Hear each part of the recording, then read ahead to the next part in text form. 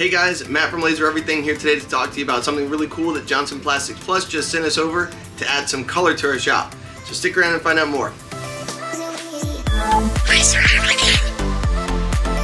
Alright guys, it is finally here. I've been waiting a few days for this to get there. It's the Surecolor SC F-170. It's the newest addition to the Johnson Plastics Plus website. We're gonna crack this thing open and figure out how we can add some color to our shop, because especially during this time of year, there's a lot of people who want colorful gifts, pictures, things that aren't just brown or white or black being engraved onto things. So we're really excited to add this to the shop and help teach you guys some more about this sublimation process. It comes with a crafting heat press, the machine, and 2 different sizes of paper for crafting. So get the printer itself for $450, or you can get the whole setup for $779. I'm really excited to add this to my shop because I've had tons of people who have constantly asked me, can you do something with color? Can you do something where you, and the only thing I've been able to say is, yeah, I can do acrylic and I can do different colors like that.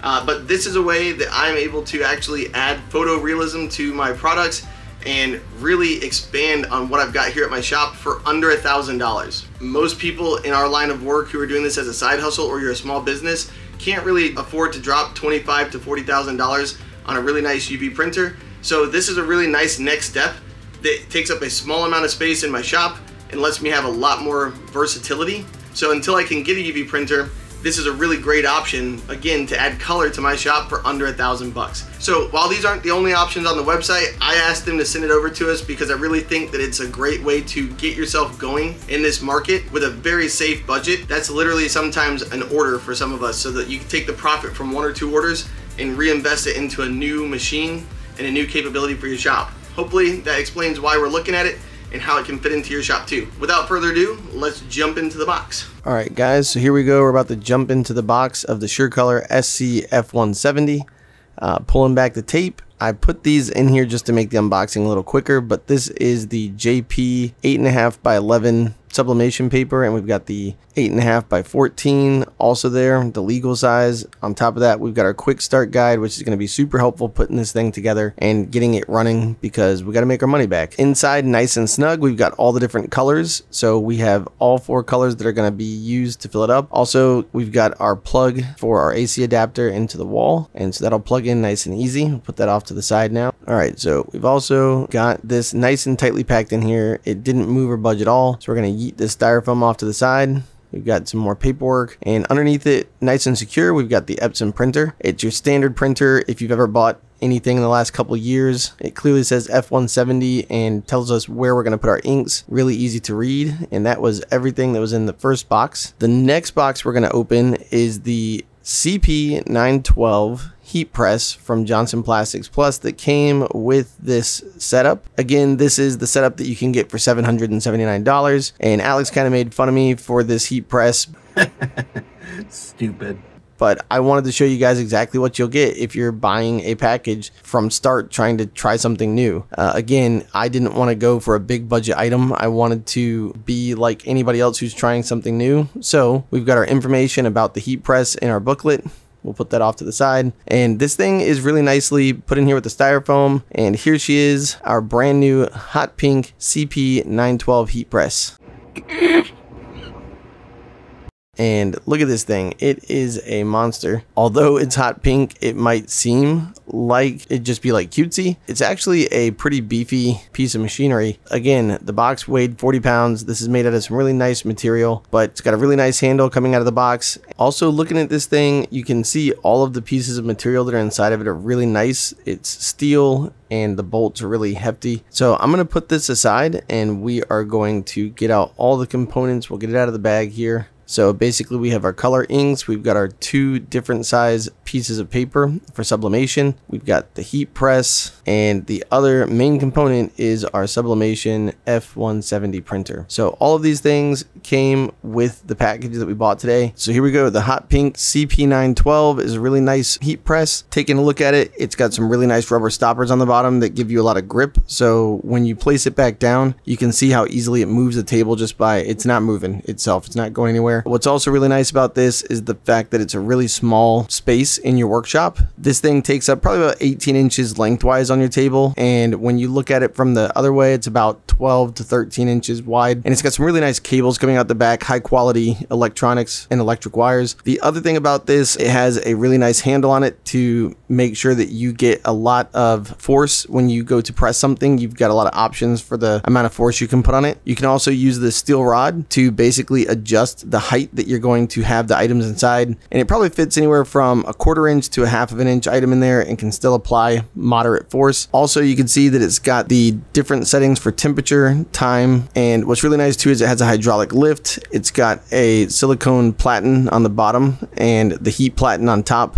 Fit really nicely together. You won't have any issues with anything coming off or sticking out the sides. This thing presses down really nicely. All right, guys, so we just unfolded our quick start. We've got our paper and our inks that we're gonna move out of the way and see how long this actually takes to get going. First off, when opening your Epson FC-170, you want to go ahead and take off all the blue tape that you're gonna find holding in the different places. So taking a look at the setup guide, it basically said there was even more tape on the inside so that we needed to open up the pieces and remove that. That's the printer ribbon inside there, so we took that off. And so this is where it told us that we had to get our inks. So we got all 4 inks, and these things are vacuum sealed, so you'll need something sharp, which is what you see me going to get. And what's really cool about these is you shake them up for a few seconds. I think it said shake it 15 times. I did it for way more than that. And then once you take them out of the bag, every one of these tops of the items are keyed separately. So this is what the paper says that I'm reading right now. And when you take off the top, you can actually see it has 2 large pieces of plastics on the side, and that's actually got a special little shape to it, and it keys in to the actual place it's supposed to be. So you can't mistake the magenta and the cyan and the yellow and the black.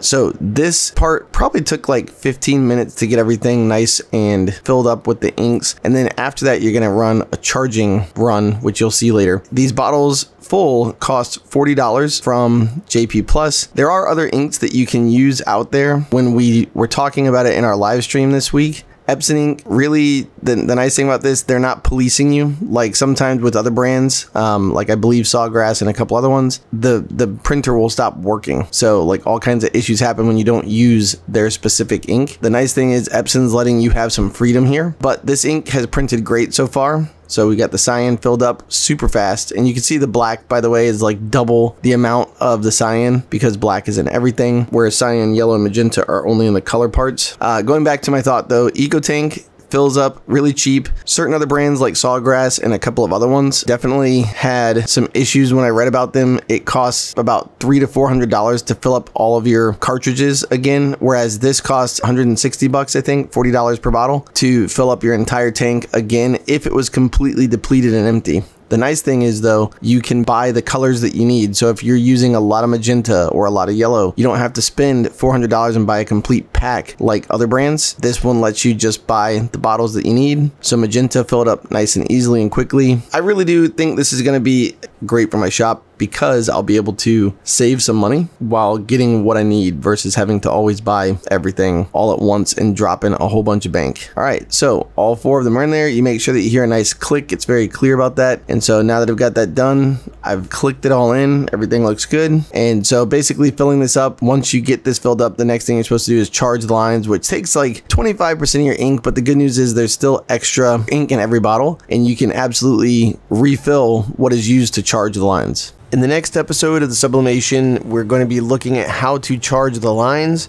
We're also going to be looking at how to install the drivers for the printer onto your actual computer. We'll be making sure that we show you guys how to install that properly. And then we'll be looking at some testing and calibration that we do on the machine itself. Also, we'll be making sure to show you how to connect that to Wi-Fi. And then we'll be showing you guys some of the different forms of printing, because there are 2 different types of printing. One is for hard pressing and one is for more soft presses, so it's pretty interesting. And finally, we will do our big reveal on our first sublimation success.